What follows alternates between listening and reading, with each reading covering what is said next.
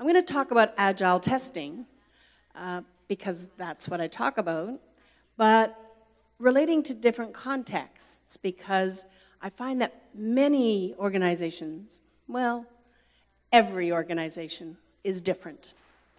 So there's small companies, less than 100 people. There's really big companies, ones that have 1,000, 5,000, 50,000. There's companies that are in different cities. Perhaps they're in an hour apart, so the same time zone, but you can't stand up and walk and talk to your other people. There's ones that are different time zones. So people here in Uruguay are talking to people in, I don't know, London. There's 5 hours or 6 hours difference, many times 13 or 14. Sometimes people are practicing Agile, or what I've heard, Agile-ish, right? They say they're doing Agile, but they're not really doing Agile. There's teams and organizations that are practicing continuous delivery or continuous deployment. There's teams and organizations that are still practicing phased and gated, so waterfall, and that's okay too. There's so many contexts that when I hear people say, you must do it this way, I kind of look and I say, really? But my context won't work that way.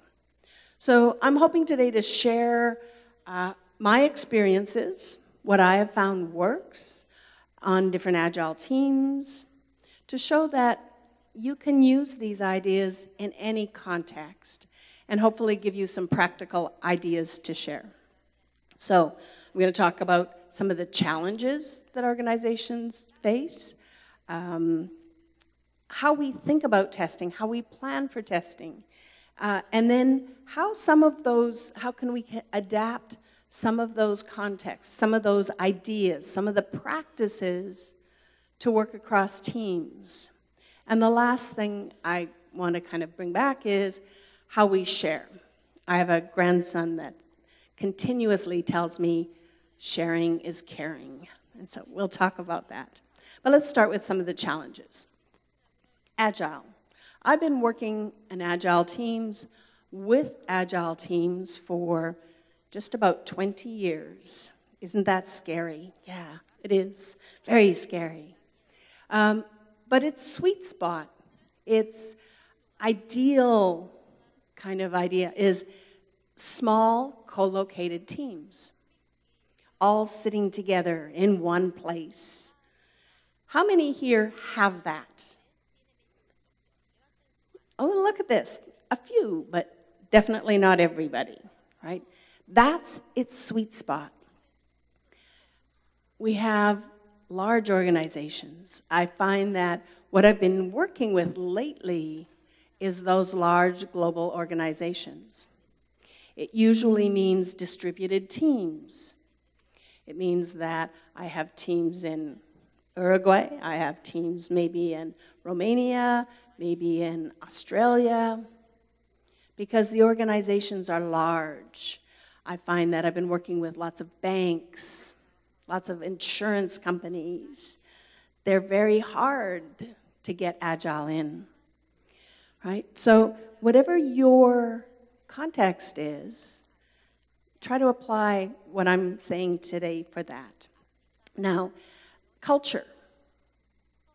One of the reasons I like to do what I do is the travel. Because I find when I go into different countries, I like to see their culture. So when I come to Uruguay, for example, I like to see how people react, how they interact. Organizations have a culture as well, right? It's defined by their values. Countries have values, so do organizations. Their norms, what kind of things do they do all the time? Their social systems, How do they interact? Is all of their communication top down? Or do they have lots of side conversations? Those, we call them water cooler conversations, that people go talk and doesn't share. I often can tell a lot about an organization by its artifacts. What do they put on the walls? Do they put, some of those sayings that are supposed to inspire people but don't mean anything?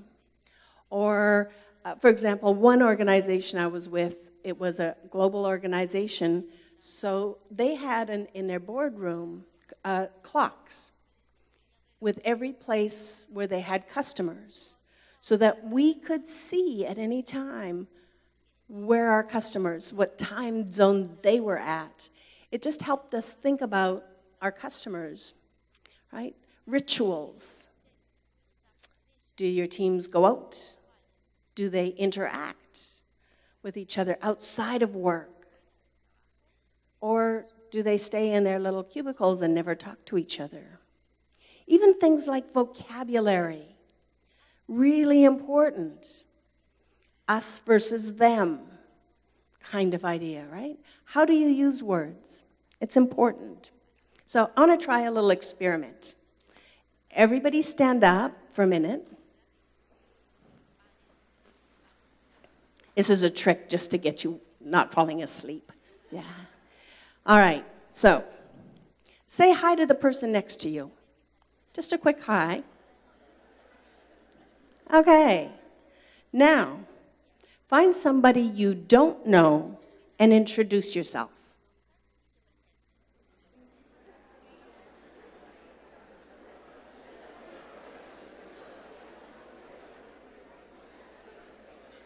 All right. Have a seat.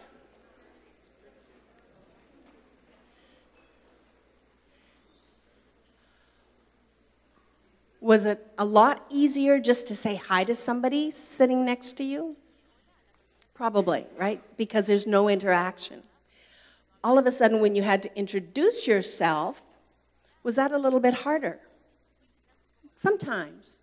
Did you take the first initiative, or did you wait for the other person to take the initiative to introduce?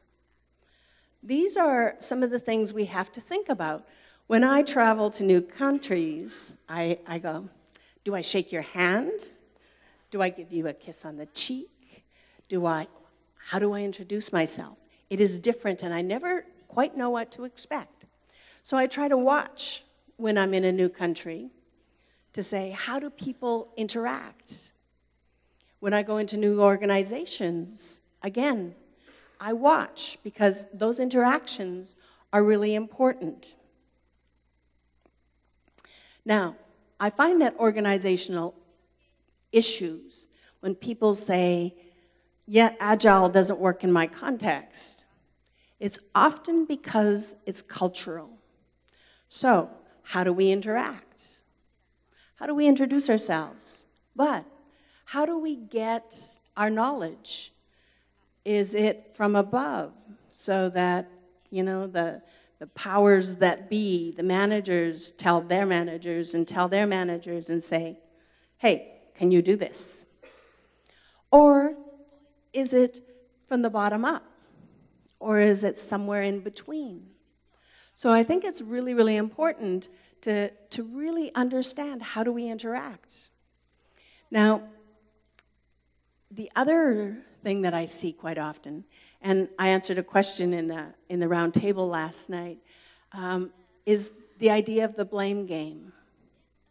Melissa, why didn't you find that bug? How did it get out there, right?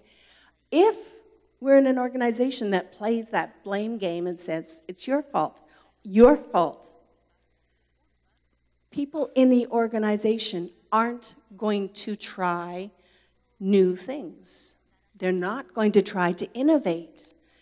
They're going to stay in their little place and do the very least amount of work that they can do. They don't want to be noticed.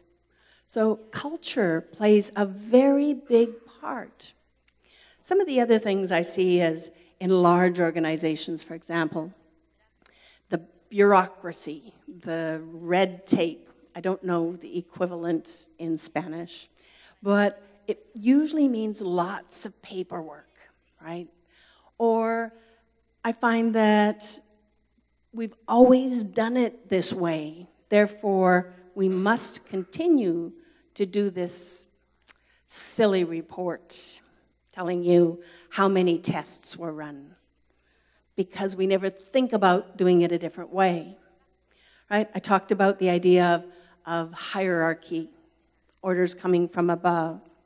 The other problem I see, and more so in large organizations, though I have seen it in small ones, is we're trying to do too many things at once. So we're trying to do 10 different projects all at the same time, but we only have 2 testers. So then we start to say, okay, you have to be on this project and that one, and you have to be on this one and that one. It's setting us up for failure. Truly is setting us up for failure. This is not a testing problem, it is an organization problem. They don't know how to set their priorities, right? So start to look to see what is the issues. Is it a testing issue, or is it something we have to address differently? Now, a lot of people say, we can't do Agile because we have too many government regulations. I've worked on teams that do medical devices, for example. They have lots, but they've learned how to make and simplify those, their governance. We work with a lot of third parties. Melissa and I were talking about that this morning. Dependencies. How do we work with other companies? So third parties can also mean different departments in your own company. So really kind of look at what that is. Our customers are often in a completely different location. I had a product owner once, our customers, I live in Canada, and our customers were in France. That's where our product owner was. And so we did a lot of, at the time we were using Skype, and I would choose a different tool now, but we did a lot of interaction by being able to talk to each other. We had an 8-hour time difference, but we did a lot of, I would come in the morning and he would stay a little later. We showed and we interacted as much as we possibly could. And that's still around. It's easier because of technologies, but it's harder to understand what they want when they're not with you, right? Even the idea of the system integration. When you have a large organization, you usually have, 15 different types of systems that you're integrating. How do you do that, right? These are all issues, especially given our fast delivery cycles that we're asking for. And there's many, many other issues that we try to do, and very specific testing issues, like the idea of dependencies, or one of the risks I see is organizations, especially if you're small, it's easy. You walk next door and you ask. But when you're 50,000 people and you're trying to find out something, who do you ask? How do you find the answer, right? So there's lots of different specific testing issues that you have to be addressed. Now, usually when I get to this point, people start going, too many things. We'll never make it. But I like to say, no, there's hope. There's hope. There's things we can do. So planning. In Agile, the value is not in the plan. It is in planning, right? Because we know it's going to change. We know we have to adjust. But we can start thinking about it. So I like to think about testing as a team problem, right? How do we get people to start thinking about testing? How do we get our stories to be testable. And when we start having big systems, how do we know who tests what? These are planning issues, right? So in this diagram, if you have multiple teams, right, how do we think about our release cycle, our product release cycle? How do we plan for that? So I'm going to just show you a couple of tools that I found helpful when you have more than one team and for planning. So the first thing is a mind map, a testing mind map. If you have more than one team, get as many people from the different teams and start to brainstorm. What kind of testing do we need? Maybe you start with your own team and say, hey, what kinds of testing do we need for this feature? And then extend it to other teams. How do we get that? So it's the ideas in the planning. Another tool that I find helpful sometimes, it's helpful for some teams, not for others, but I always tell people to adjust, find something that would work for you. So this particular tool, when I walk out of a release planning meeting, when we're thinking about what we're going to do over time, I will take our features and put them down the left-hand side.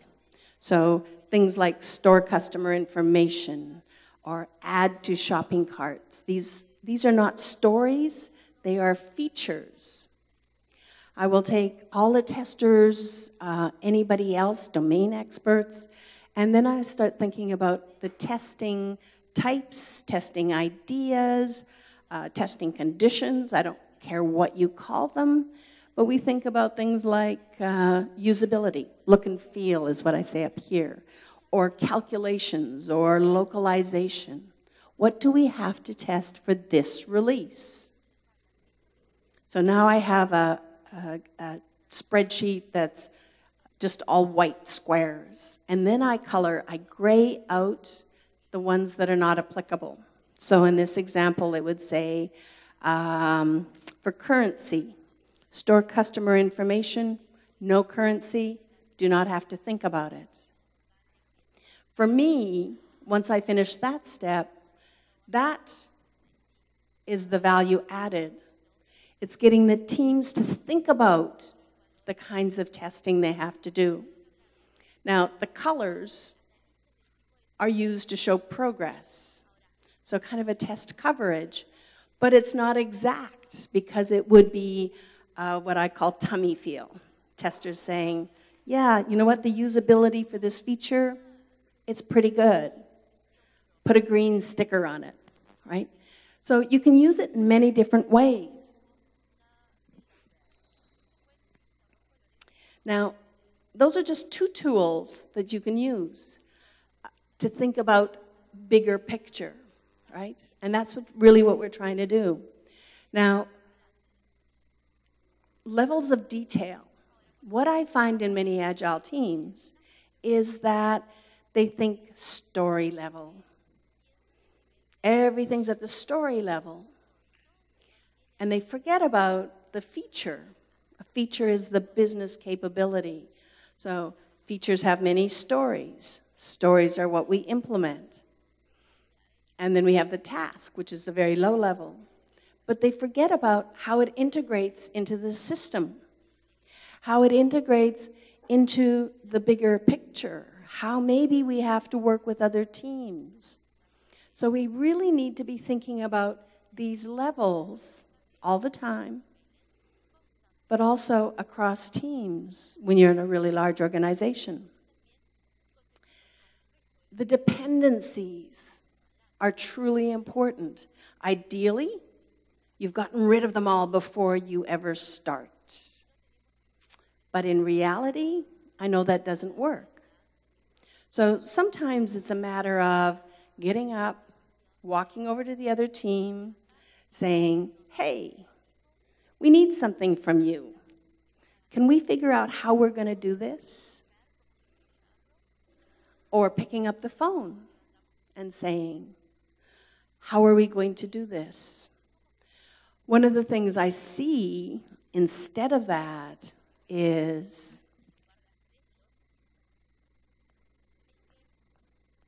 why haven't they given that to me? Right? Don't do that. Go out and find the answer, because that's really important. Try to figure out how to do it together. That's collaboration, and that's really what we want to do, is learn how to collaborate better. This is a kind of a scary picture. It's not too scary, really, but if you start thinking about multiple teams. So we have multiple teams. I can't reach that, so I can't show you. Sometimes my shadow will show. But you have multiple teams. So team A, B, C, and D, ideally, they're integrating every day, every day, every day. But sometimes that's really hard when you're first starting. So at the very least, you want to be thinking about how do we deliver an integrated product, at least at the end of every iteration, very least, when you start, and work towards that continuous integration all the time. Now, sometimes we also have to think about these big systems and think about how do we plan for economies of scale? How are we going to possibly test every device? So sometimes we have test labs, but then you have to think about, and the issues that arise is, if we have this team, that's the bottom green one, post-development testing, if we have that team and they find bugs, how do they report back to the other teams? Or do they have the skills to fix the bugs themselves? Lots of choices, lots of different things to think about. No one right way to do it. So, back to my original, testing is a team problem. But who's on your team? Do you know? I actually was in consulting a company a couple of months ago, and when I went in and talked to one of the groups, and I'm going to call them a group, because I started saying, so which team, and these people did not know who their team was. They didn't know who their product owner was. And I went, oh, okay, let's go back, think again. So understanding who's on your team, but if you're in large organizations, it's way more difficult, right? Because you have, a regular team. This is my delivery team. It's the product owner, testers, maybe some user experience people, maybe, you need programmers. Yeah, they kind of have to be there. But you have a team.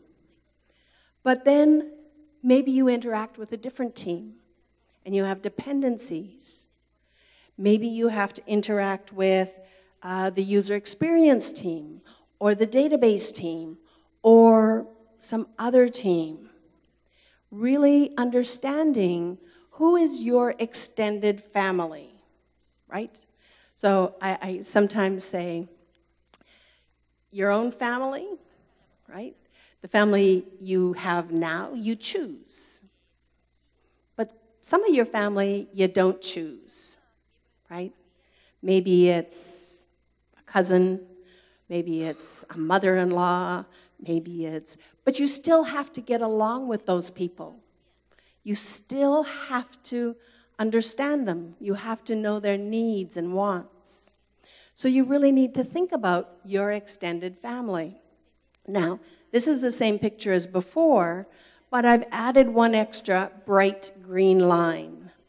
So I've added performance testing as an example, because maybe you have a very specific performance testing team. They're part of your extended family. The Agile teams are the ones still responsible for making sure that testing gets done, even if you're using a third-party team, right? So really understand how you're working together, because it's really important to do that. Now, the other thing that I see is we assume many things. So, explicit versus implicit needs, right? Who's thinking about that strategy at the big level? Who's thinking about, are you testing this or are you testing this? Right? So I've got a picture of the automation test pyramid here because I like to use models. I don't care if you use this model or a different model, but when I'm talking about the automation, for example, I like to get my team in the room to say, we have this feature, and draw a picture of the pyramid and say, all right, what kinds of tests do we have to do? What level do they belong at? Who's going to be responsible? How are we as a team doing this? It's not a matter of saying, this is how it's being done. It's to generate a conversation to say, how are we going to accomplish this? So no matter what your context, use simple models to help drive that conversation, because that is what's important. Same with tools and practices, right? The larger the organization, the more variety you're going to have. But if you've got several teams working on the same product, you're going to want to think about, how do we coordinate those tools and practices? Especially when you're doing things like continuous delivery, it becomes very important. So you can't possibly have every team using different version control, right? Because you're trying to get continuous integration. So you want to be able to understand. And from a testing perspective, that means thinking about, how does the branching work? How does the merging work? How do we test for those risks? Do we know our test environments? Do we know what we're testing in which environment? Right? So it's really important to be able to have these conversations, to be able to really think about what it means to you. Now, we're going to get into some of the real practices. These are things that you can take home, I hope, or take back to your company, right? So quite often what I find is people say, we can't do Agile because we can't do all that automation, because we can't.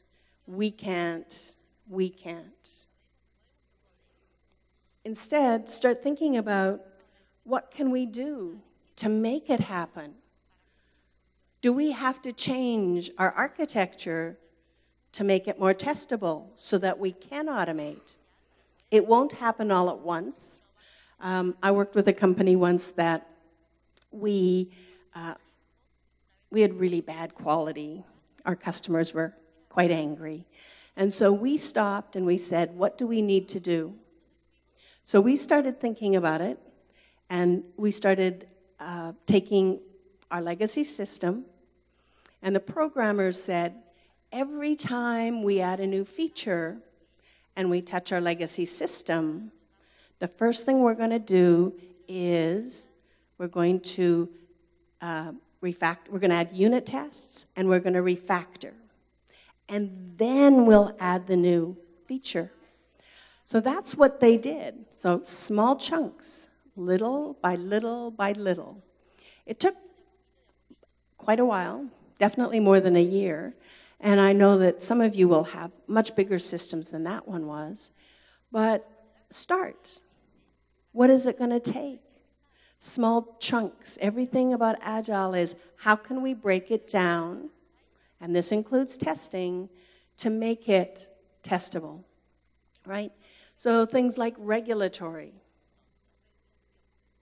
Ask yourself, instead of doing all that paperwork, how can we make it simpler? How can we simplify what we do? Is there a way to automate? What is necessary artifacts? Is there a way we can generate those rather than making us do more work? How can we work with third parties? Hey, can I take and talk with you about how we might do testing together, right? So third parties, how do we remove those dependencies or at least get fast feedback loops? So those feedback loops are probably the most important thing, especially in the continuous delivery, right? We want to be thinking about how do we talk? How do we get that feedback loop faster? Automation helps. But having those conversations to remove those assumptions is the first step. So acceptance test-driven development, you may have heard it called behavioral-driven development, BDD, right? Whatever term you use, you start with a feature. You might have examples. You slice that feature into stories, into user stories. You explore that user story, more examples. The conversation is what's important. And then, of course, all the magic happens. You go in, you code, you test, and hopefully you have a really good story, right? But all the time, fixing defects. Now, if you fix those defects before code happens, you're preventing them from having to be reworked in the code. So ask questions before you ever start. And the idea is that the story is accepted and you move on to the next story. Acceptance test-driven development means we're starting with the test first, right? So tests, examples. When I say examples, I mean concrete examples, right? Because that's what shares understanding. So if I'm talking to, so if I'm in Canada and speaking English and I'm talking to somebody speaking Spanish, there's lots of room for misinterpretation. But if I give you an example, it removes a lot of that misinterpretation. So let's take a function to add two numbers. Pretty simple, isn't it? I want to add two numbers and get a thing. So let's do a test. 2 + 1 = 3. Everybody get that? Can you go code that? Yeah, I can go code that. But if I give you another example and say 2.0 + 1 = 3.0, are you going to have more questions now? Yeah.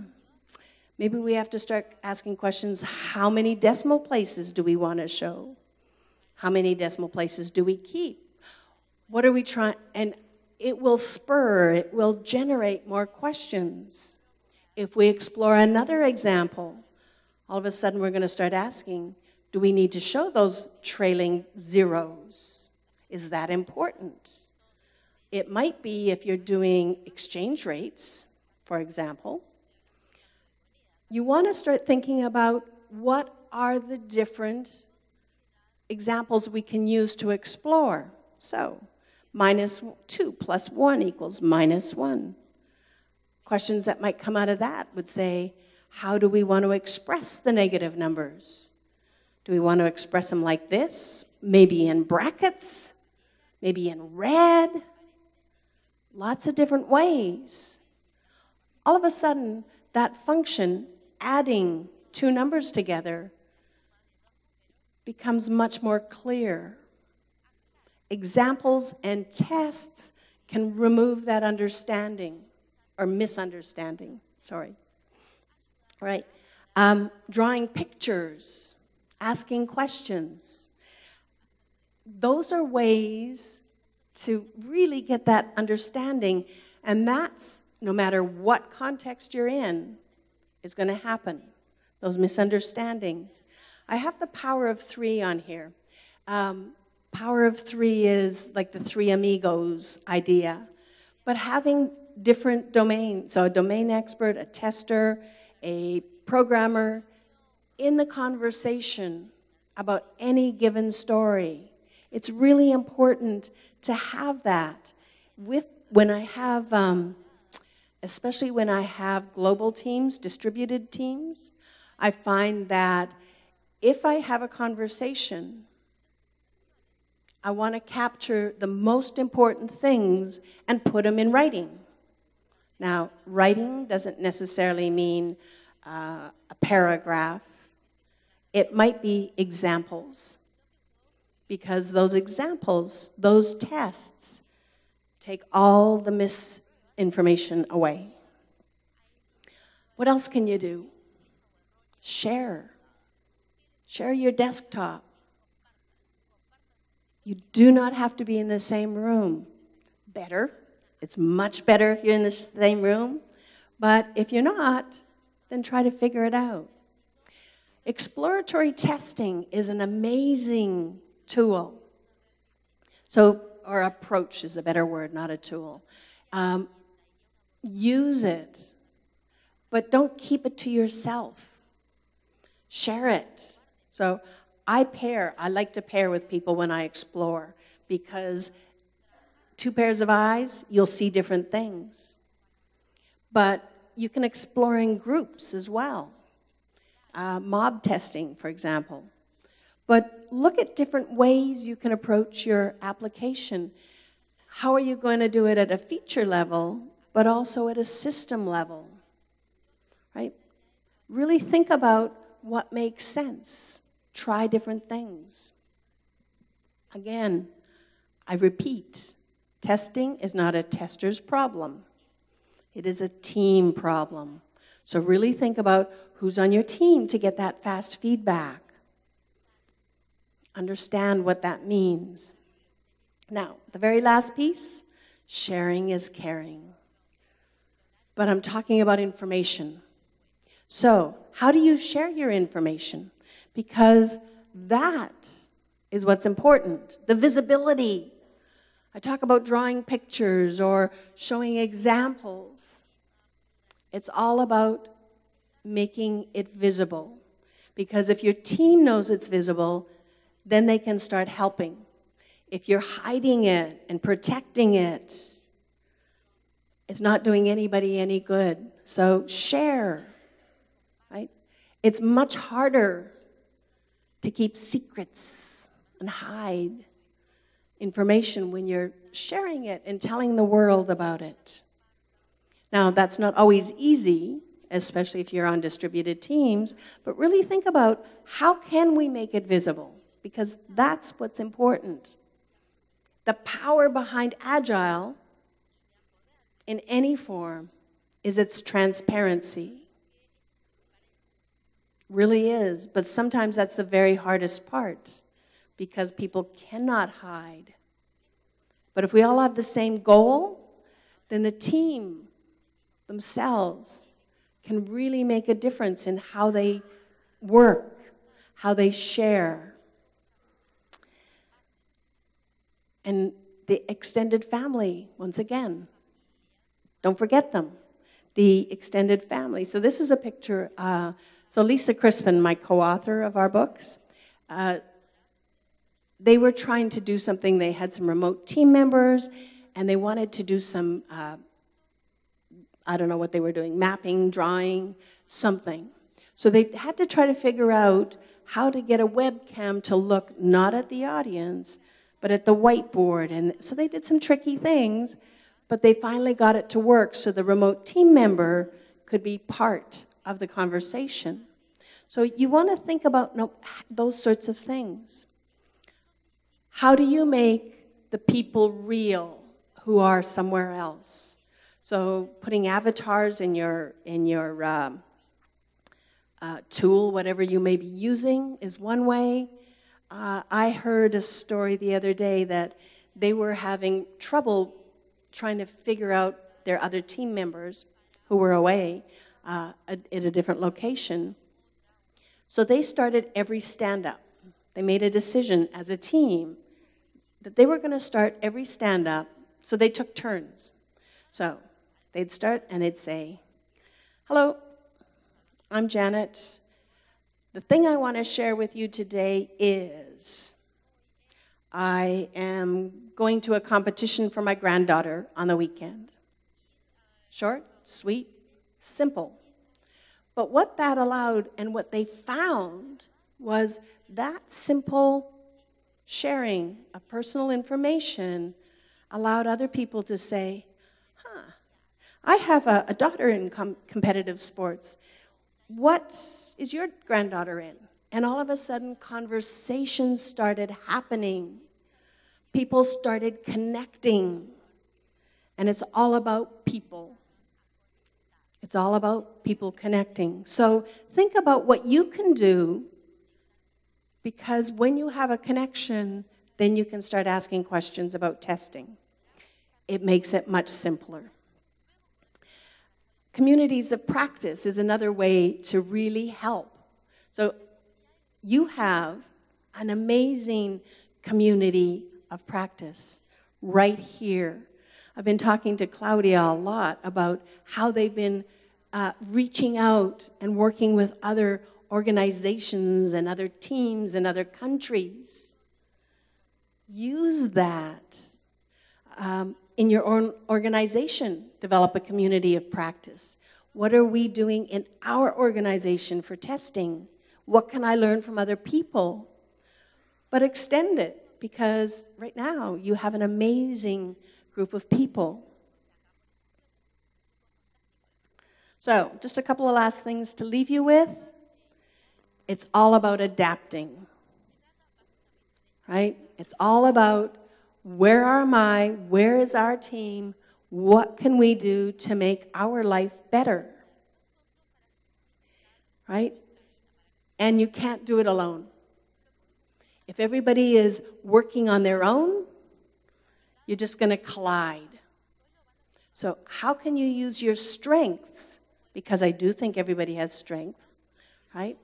How can you use your strengths to work together to create that team? Now, just a final note. I don't like distributed teams. I really try to encourage teams to be in the same location. I don't advocate outsourcing or any of those other things.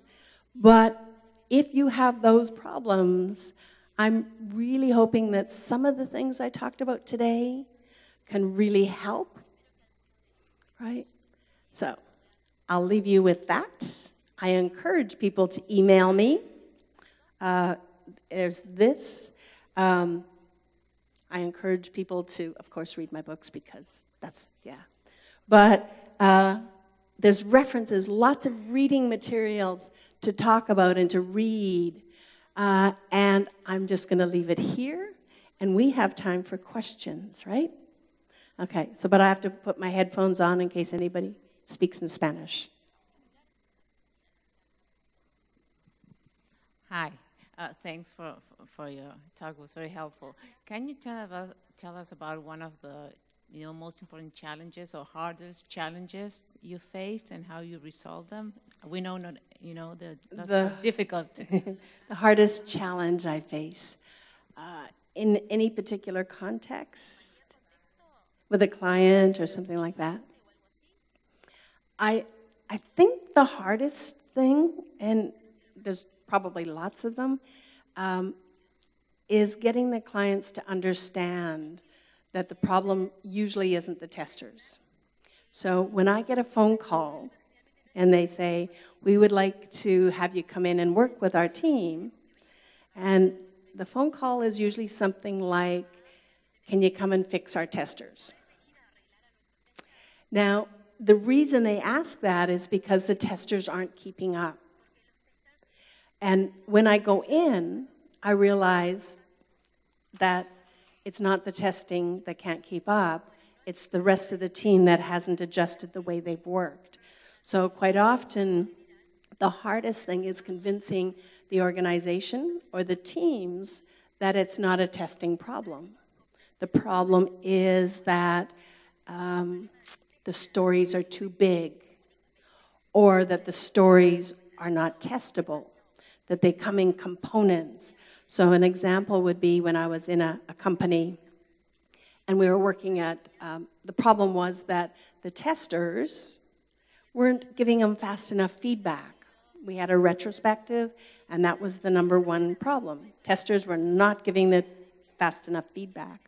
So when I started digging in and looking, what was happening was the programmers were doing things like, the first story was do all of the configuration. The second story was create the database tables, and then the database access tables. So the testers couldn't test anything until about 5 or 6 stories were completed. So we then had to solve that, was we sliced the stories differently. But it meant that the developers had to change how they were doing their work.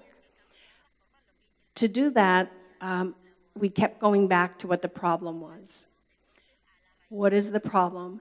Because when you do things like that, it's not about making it better for the testers or for the programmers or for the product owner. It's about being better for the team. So I think one of the hardest problems is really showing that the problem is not in the testing, it's in how we're doing our work, period. So there's a lot of those kinds of things that I see. Next question. Hello. Hello. Morning. Well, I have a question about, or more a request for a suggestion on how to proceed. In my case, I have a distributed team on the client side, of course, and there's one rockstar developer who wants to, of course, she's a really good one, but in the need of fast development, it's also fast bugging. So it's kind of difficult sometimes to make them understand the need of course, we want things happen quickly, but please, not that quickly. We want to do it with quality. Yes, right? With quality. There's a need, I think, in my mind. There's a need for them to show their moves. So we have to take another approach or something. Yeah. So one of the things that I've found works with some of those people, not all of them, but I've had some success with taking and kind of like what I was doing with the 1+1 kind of idea, is talking about examples with the programmer before they start coding. Even if I take and write down all of those things and take it to the programmer to say, this is what I'm going to test, hopefully before they start coding, and have that discussion with them, all of a sudden they stop a little bit and go, oh, I never thought about this. And I've had different people say to me, but if I show my test to the programmer, then they're just going to program to make the test pass. And I go, if I have a good programmer, it doesn't matter. They're going to think about other things. A good programmer, it doesn't matter.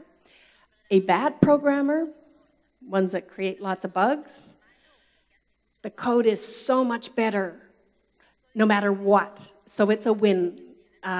So sometimes I found that helps. It takes that hero idea down a notch, and hopefully they start giving better code. So that's one suggestion. Thank you. Hello. Hello. You talk about dependencies. Yes. And where dependencies for distributed teams, you have big teams, are a complete mess. So yeah, they are. Even when you have a good relationship with the different teams, you have prioritized tasks. So maybe you need something of other teams, but they are not a priority to. Right. And so when I was talking about many of the problems are a cultural problem and often too many projects. That's exactly what's kind of happening in there, because what I see is different teams have different priorities. So an organizational culture change that I try to get happen is to come from one place. What is the most important thing for this company? It's this feature. We need to get this feature out, which means that every team that is working on this feature has the same priority. And there's a way that they're going to figure it out. But if they don't have that common goal from an organizational perspective, then this product owner is going to say, well, this feature's not important for me. I'm doing it way over here, right? So it comes back down to the organizational goal to say, what is the most important thing so that we all can work on it? And then you can have a reasonable discussion about the dependencies. Harder, it's a bigger problem, it really is. Yes. Yes. Yeah, I was working with a team just a couple of weeks ago, and they were doing their release planning, and for the first time, they tried something new. They went into a big room, and on a wall probably this size, they had 5, 6 different teams, and they had their iterations they were planning, and they had their story cards on big index cards, and they started mapping out. And they mapped out which team was dependent on which other team for a feature, and it made them visualize what the dependencies looked like. And all of a sudden they realized that we thought we could do this stuff in 2 months, but because of the dependencies, it's going to take us 4. So making it visible, try anything like that as well. Okay. Time for one more question, I think. Maybe 2.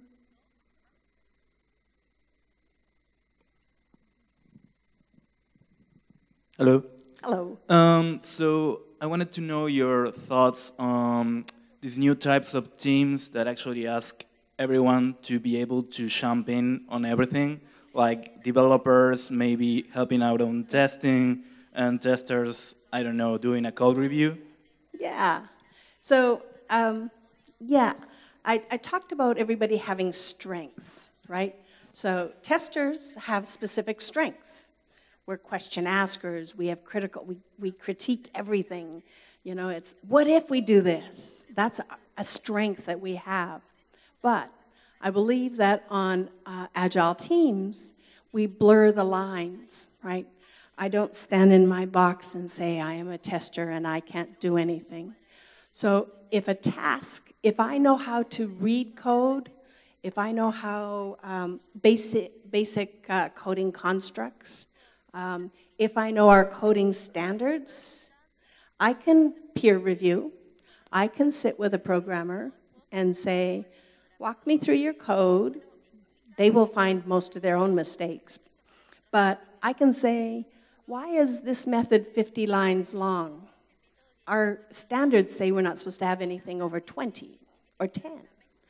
I can ask questions like that. I can ask questions like, why are we doing it this way? It seems complicated. All right, so if I have those skills, I can do things like that, right?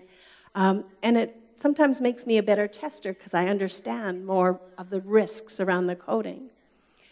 I also think, and if any programmer tells you they can't test because they're a programmer, they lie. Do I have any programmers in the room?